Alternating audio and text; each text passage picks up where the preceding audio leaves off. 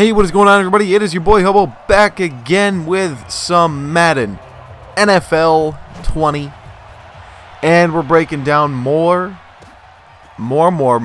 football. So we have officially reached, what week is this? Week 15 already? Holy crap. Yeah, the playoffs are right around the corner. Season's practically over, and we kick off on Thursday night with the New York Jets visiting the Baltimore Ravens. I don't really know what there is to be said that you guys wouldn't already get the idea about when it comes to this game. It's pretty cut and dry what's going to happen. The Ravens are probably going to win this game by 30. And that's not even an exaggeration of just how great the Ravens have been playing this year and how poorly the New York Jets have been playing. They got taken to the wire by the Miami Dolphins last week, and the Dolphins only kicked field goals. So, a 1-point win against a team that only kicked field goals. So, I'm taking the Ravens big time. I think they're going to have a multi-score win in this game. Then, on Sunday, we have the Patriots and the Bengals. So, obviously, the Patriots need to cheat against the Cincinnati Bengals. I'm sure most of you saw they were filming the Cincinnati Bengals sideline to get their calls and all that nonsense. So it's really telling to me that the 10-3 New England Patriots have to cheat against the the 1-12, I think it is, Cincinnati Bengals. No, that's obviously not right. I guess it is 1-12. How are we in week 15 but they're 1-12? It's only, oh no, that makes sense. So, yeah, the Bengals are bad. Patriots needed to cheat. So, that's pretty sad. Very, very sad. I'm going to pick the Patriots just because the talent is better. But I wouldn't be surprised, honest to goodness, if the Bengals come out and they show something offensively that, frankly, the Patriots just can't defend. And I'm not saying that as an indictment on the Patriots defense. I'm just saying Patriots offense has a inability to move the football. I think would be the correct terminology. And a guy like Zach Taylor, I think, could take advantage of that in a big way. I don't foresee that happening. I'm just saying, of all the crazier things that could happen, just keep this one on your list. But as soon as the Patriots go up by like 3 scores, then you can come back to this video and comment and laugh at me and tell me how stupid I am. But I got the Patriots in that game. Then we have the Buccaneers taking on the Lions. So 2 bottom feeders in the NFC. The Buccaneers, they lead the league in turnovers. Jameis Winston, I just saw something. He has thrown more interceptions than like 5 quarterbacks combined. I think he's thrown 23 this year. So yeah, that's a mark of an elite quarterback. If Jameis Winston is quarterbacking the Cincinnati Bengals next year, I'll buy, If Jameis Winston is quarterbacking the Tampa Bay Buccaneers next year, I'll buy his jersey. Because he shouldn't be the quarterback for that football team. I mean, that's pathetic. You can't win in this league turning the ball over that much. He shouldn't even be starting right now, honestly. He's garbage. That being said, the Lions, I don't know what's going on with their QB room right now, but if David Blau has to start, honestly, I've got confidence in him. He showed me some good things on Thanksgiving and not so many good things last week against Minnesota, but Minnesota's Minnesota. I mean, they're so hit and miss, but they beat who they're supposed to beat in most situations, and they were supposed to beat the Lions, and they did. So, I have faith in David Blau to at least use what he's got around him to win this football game, but that would also mean the Lions defense would have to stop something, and that never ever looks likely, especially with Jameis Winston, who not only is he a turnover machine, but tends to like to throw for 400 yards a game. So yeah, I've got the Buccaneers in this game. Then the Texans and the Titans. Titans are coming off a massive win for them in terms of playoff picture. And the Texans are coming off probably the worst, most brutal loss a division leader can take to a team that at the time only had 2 wins.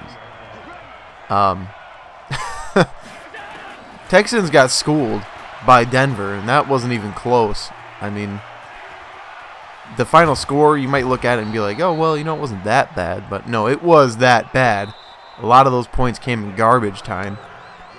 And the Titans, as much as I love the Texans, I have to be completely honest when in my assessment, the Tennessee Titans under Ryan Tannehill are a completely different football team than the one they were when Marcus Mariota was at quarterback.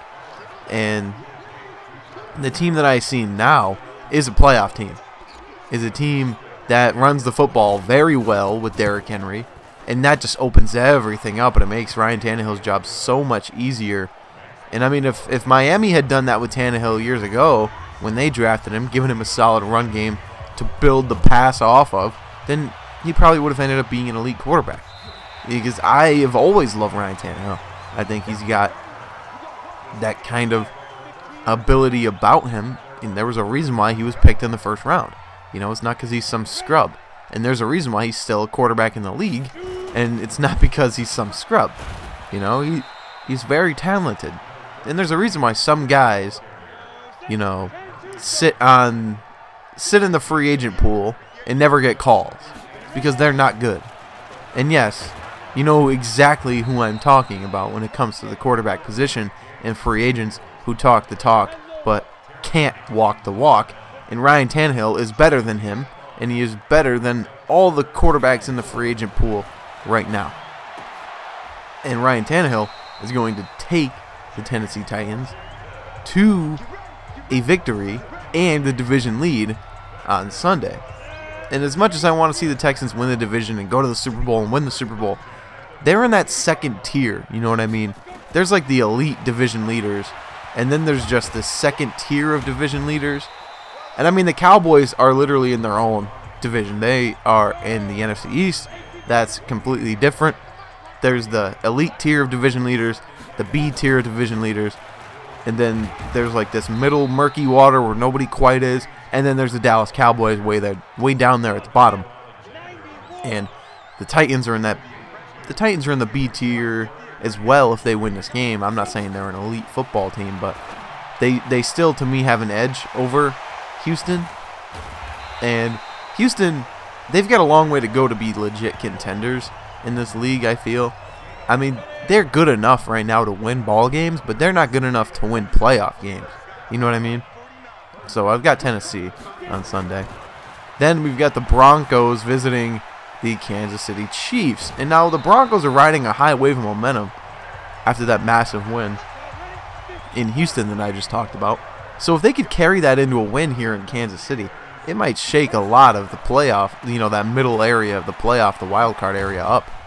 Because if Kansas City has to fall to a 5, or excuse me, they won't fall to 5, but if they have to fall to 4, then that changes, you know, home playoff games if they win in the wild card round, and nobody wants to play at Arrowhead unless you're Tom Brady. And if Kansas City has to go on the road, I think that significantly hinders their chances of winning. So it's a big game in the grand scheme of things. And I think Kansas City, you know, they've got a stranglehold over the Denver Broncos. The Broncos just cannot beat the Chiefs, especially with Patrick Mahomes at quarterback. And I know these Chiefs are a lot different than they were last year. They're not as flashy. Pat hasn't thrown for 50 touchdowns. But they have a legit shot of being a Super Bowl contender at the very least. You know, my projection for them is the divisional round. You know, I don't see them getting bumped in the wild card, but I necessarily don't see them getting out of the divisional round to the AFC Championship. But they're a lot better than the Broncos, and at least just based on skill, I know this is probably what I was saying last week about the Broncos and the Texans, but at least based on skill, Kansas City should have an easy game. Drew Lock, kid has impressed me. He has impressed me every step of the way, you know, especially against a pretty good defense is what he played last week. So anything can happen, but I like Kansas City in this game. Then Miami Dolphins and New York Giants. I may or may not be going to this game. Jury's still kind of out. We're still waiting to see if the tickets are going to be available for us. And honestly, I'm not going to be heartbroken if we don't go, but I'm going to be pretty excited if we do go because I just love going to football games, especially between two of the three worst teams in the National Football League. I love being a Giants fan. It's so fun. Monday night was probably the greatest experience of my entire life. You know, I shat on Eli Manning all week, and my mom was laughing in my face, talking about how Eli Manning was back, and he's so good, and look at how great Eli is, and we're going to beat the Eagles. And all I could do in the second half was laugh, because I knew exactly what was going to happen. This team is so paint by numbers. Like, I knew the minute they came out of the locker room, they looked like a different football team. And just from that second, when they, marched on out, it was over. To me, I saw the writing on the wall, and the game was over before they even stepped on the field in the second half. And I know it went to overtime, but the Eagles are a better football team than the New York Giants. The records show it. The talent shows it. The fact that they were even down by 14 at one point is a ringing endorsement of the NFC East. And I get people want to say, well, division games are tighter because you know your opponent, you play harder in a division game. No, you beat the teams you're supposed to beat. The New York Giants are a team you beat by 30. You are supposed to beat the New York Giants by 30 points. And I'm saying that as a New York Giants fan. We can't stop a nosebleed. We can't stop a draft, and we can't stop air coming through an open window by shutting the damn window. Because we wouldn't know how. We'd mess it up. We'd open the window even more. Dumbasses. I mean, this team is bad. And the Eagles are supposed to be in the hunt for the NFC East. But they fall down 17-3 at halftime against the New York Football Giants. How the hell do they expect to go play the Cowboys and beat the Cowboys and win the division? That's just laughable at this point that they even have a pipe dream of winning this division. It's not even the fact that they have a pipe dream of winning the division. Some of these Eagles fans have a pipe dream of winning the division and winning a Super Bowl. If the winner of the NFC East makes it to the divisional round of the playoffs, I will give everyone who comments the word or the phrase the NFC East is terrible, I will give everyone who comments that $20 if the winner of the NFC East goes to the divisional round of the playoffs. That is how confident I am.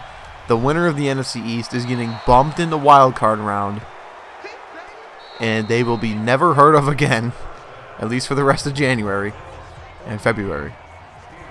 But I've got the Giants in this game. I mean, I cannot fathom the New York Giants losing to the Miami Dolphins at this stage. And yes, the Miami Dolphins have played better football over the past month. They look like the better team. They can move the ball when they need to. They can stop people. They got in the field goal range and hit on, what was it, 6 field goals, 7 field goals last week? Broke a franchise record. That's scoring. They scored 21 points off field goals. And they came, maybe 5-6 yards away from beating the New York Jets by just field goals? I mean, come on. But I swear to Jesus, if Eli Manning comes out on Sunday and he stinks up the joint against the Miami Dolphins,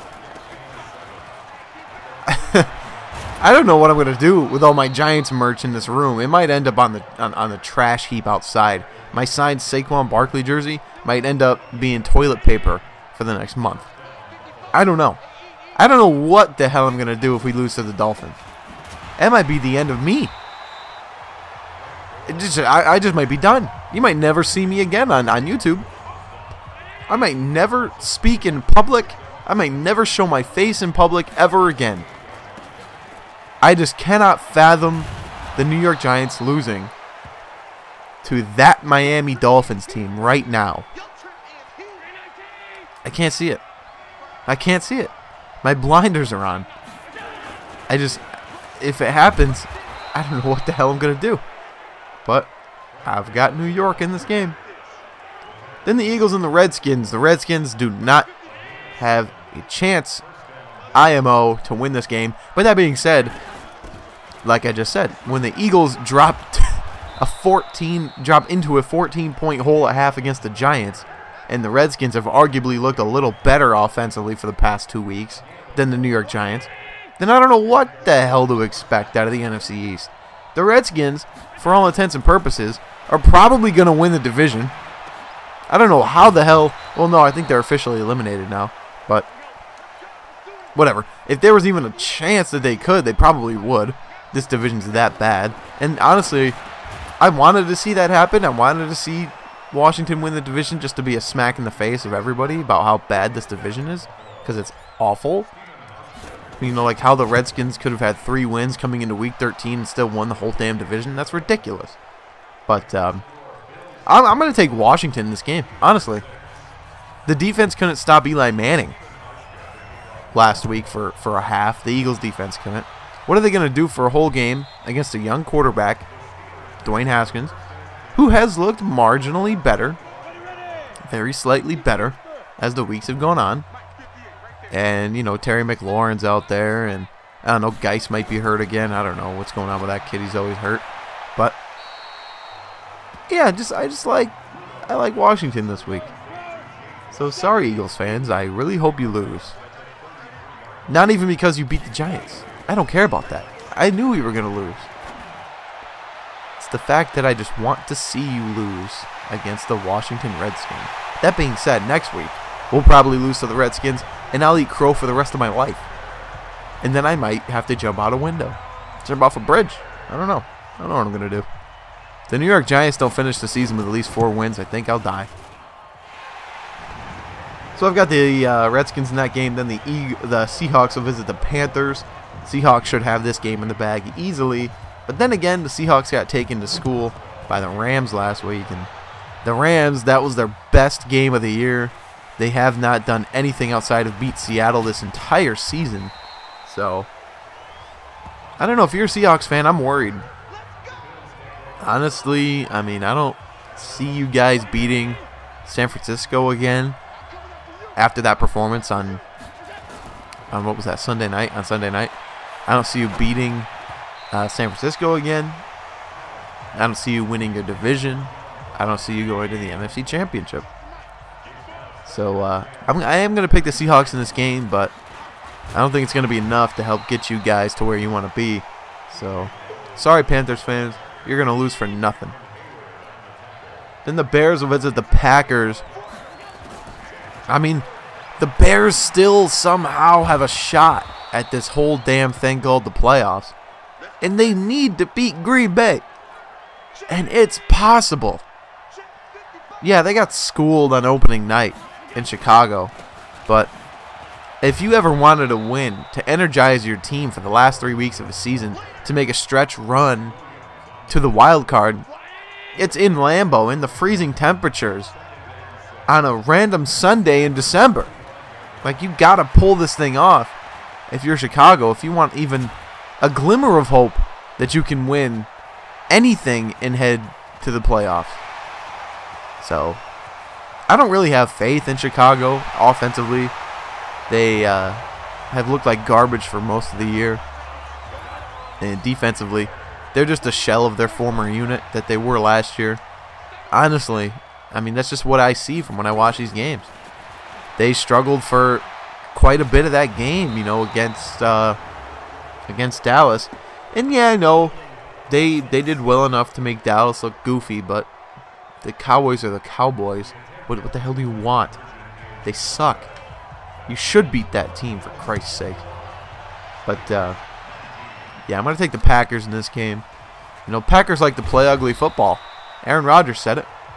They beat the Redskins in an ugly game last week up in Lambeau, and I don't think any fan was happy walking away from that one. But this is a division game, and if you're Green Bay, you have to win. You have to win. And I mean, your seeding is pretty much set at 3 at this point. You can't go up unless a miracle happens. You can't really move down because everybody else is just slightly out of your reach.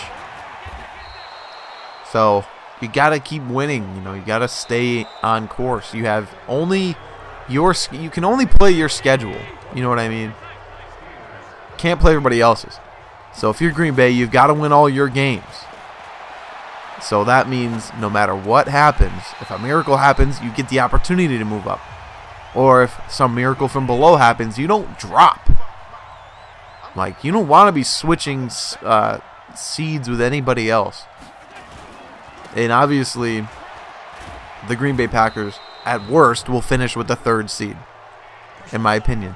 They can't go to the 4 because of just how laughably bad Dallas is. The Cowboys and the Eagles and whoever in the NFC East has a shot still, mathematically cannot match the win total of the Green Bay Packers.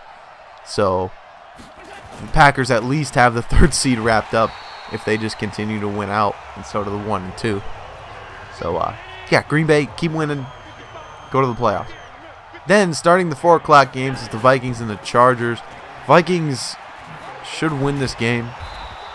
They better win this game. I mean, it's an easy win on paper. Chargers have done nothing this year. They've looked very bad. So I've got Minnesota. And the Jaguars will be taking on the Raiders. 2 teams that had a little bit of, you know, success through a couple of these stretches earlier in the year. I'm sorry about that. I didn't mean to do that right in the mic. But and then they just completely fell off a cliff. And neither team, to me, looks better than the other at this point. But I'm going to pick the Raiders just because I just did a coin toss in my head. And the Raiders came out on top. Neither of these teams are going to the playoffs. And this game is just pretty much about pride at this point. Then we've got the Browns and the Cardinals. This, again, is a game the Browns need to and should win if they want any chance of going to the playoffs, because mathematically they're still in it. They need a miracle to go, but they are still in it at the moment. And I have them beating Kyler Murray and the Cardinals. Yeah, 2 Heisman Trophy winning quarterbacks come. Wait, did Baker win a Heisman? Oh, he did. Yeah, he's in the Heisman house. So, yeah, Baker and Murray, 2 Heisman winning quarterbacks going up against each other. I love it. And it's not like when Jameis and Mariota did it, because Jameis and Mariota both suck. So I'm going with the Browns. Then the Rams will take on the Cowboys. Rams need to and should win this game if they want any chance of making the wild card. This is a playoff team. Technically right now, the playoffs were to end today. The Rams, are playing a playoff team. So this is a big test for LA. No matter which way you look at it, it's still a playoff team. And if they don't win, then there's going to be a lot of scrutiny in LA. And I think, honest to God, Sean McVay's job might be and should be in jeopardy for this significant fall from grace. They went to the Super Bowl, had the most dominant offense and dominant defense in the land. And then this year, they're a doormat for 8 weeks. So, Rams need this win. I'm taking the Rams. Then the Falcons will visit the 49ers. 49ers should roll the Falcons pretty easily. I don't see any way the Falcons put a wrinkle on them, you know, and hamper their spot at securing the #1 seed for the remainder of the season. So San Francisco, as long as you win this game, I think you're pretty much golden, because if Seattle for some reason were to lose to Carolina, it's pretty much an insurmountable lead at this point, and you've got the whole thing wrapped up. So, yeah, let's go 49ers. Then the Bills will be taking on the Steelers, the game you're watching right here on Sunday Night Football. Steelers, I think, are the most overrated team right now in the NFL. Look at, just look at the teams they've beaten. Who'd they beat last week? I honestly don't remember. But who the hell did they beat? No, I really want to remember now. I don't know. I think it was Arizona. They beat Arizona last week. They beat Arizona at some point. And Arizona's not a great win for them. And I had to hear all about people saying, the Steelers are so good. The Steelers are making the playoffs. And the Steelers aren't doing nothing. Even if they do make the playoffs, it's a similar situation with Dallas. Who in the hell are they going to beat? Are they beating Kansas City? In Kansas City? Are they beating the Tennessee Titans? Well, I mean, maybe. The Tennessee Titans or the Houston Texans in one of their stadiums, in Nissan Stadium or NRG Stadium. Are they winning on the road in Houston or Tennessee? Are they winning on the road in Kansas City? It's not going to happen. Sorry, Steelers fans. It's like when a girl is interested in you, but she's really not interested in you.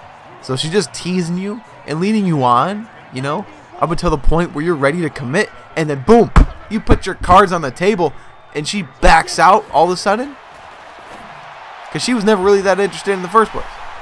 That's the Steelers issue. They're not interested in you. What they're interested in is looking pretty for you, so that way you buy in and you give them your money and you sell out the home games. But then when they don't make the playoffs, everybody's going to be calling for Mike Tomlin's head. But nobody cares, you know what I mean? Because the Steelers still suck. I've always hated the Pittsburgh Steelers. I will never not hate the Pittsburgh Steelers. It has nothing to do with, you know, the head coach. Well, it does, because I hate Mike Tomlin. The dude stepping on the sideline during a play to trip up a player who is running on the sideline into the end zone for a touchdown. But never liked the Steelers. I hate their fans. I hate their players. I hate everything about them. There's nothing I don't hate about the Pittsburgh Steelers, honestly. I mean, I just hate everything about them. But and then the Bills. The Buffalo Bills showed me the world last week against Baltimore. And I read an article earlier this week about how there's no moral victories in football if you're Buffalo. You can't just come close to beating Baltimore and consider that to be a big moral victory, because, you know, I think there are moral victories. When you play a team that good, that hard, and that well for 4 quarters, you've shown something to the entire world. You know, that you are legit. That you are on schedule, you know, to give the New England Patriots a run for their money. Offensively, the Buffalo Bills, I think, pose a very big challenge to New England. And defensively, I think they are very much good enough to beat Tom Brady right now and his band of really well above average talent around him that everybody seems to be blaming because they're not doing their job correctly. But nobody ever gave that sort of pass to any other great quarterbacks who had no talent around them but couldn't win. But it only applies to Tom Brady because he's Tom Brady, and people like to find a way to bitch and complain and moan and groan about, oh, Tom Brady's got no help. But every other quarterback who ever had no help in their life is garbage, but Tom Brady's not. Yeah, I hate Patriots fans too. Assholes. So, the Bills are going to win this game on Sunday night, and they're going to encroach on the Patriots' territory. And mark it right now, the Buffalo Bills will win the AFC East. Mark it. I said it right here on this video. Okay. I've got Buffalo. And then on Monday night, it's the Colts and the Saints. The Colts they've looked apathetic for weeks and weeks and weeks. So I've got New Orleans. Big time. I've got New Orleans. They looked good. They looked great offensively against San Francisco. They couldn't stop a nosebleed, though. But they go into this game against a bad Colts team, and it shouldn't be a trap game. I think that they've got the ability to go out, have a big showing, and win. So I'm all in on the New Orleans Saints. So there you go. I picked the Saints on Monday night. And that's going to do it for Week 15, ladies and gentlemen, with including this week, with 3 weeks left in the regular season. I'm sorry. Including this week with, 5, 6, 7. With 3 weeks left in the regular season. Things are starting to become clear, but also very murky at the same time. If you're a Patriots or a Cowboys fan, I hate you. If you're any other fan of any other team in the league, have a great enjoyment of football. Enjoy football tonight. Enjoy football on Sunday. Enjoy football on Monday. Ladies and gentlemen, in the most rounded, winded, awful way I could possibly tell you, enjoy football. Enjoy your week. Enjoy your weekend. And I'll catch you guys in the next video.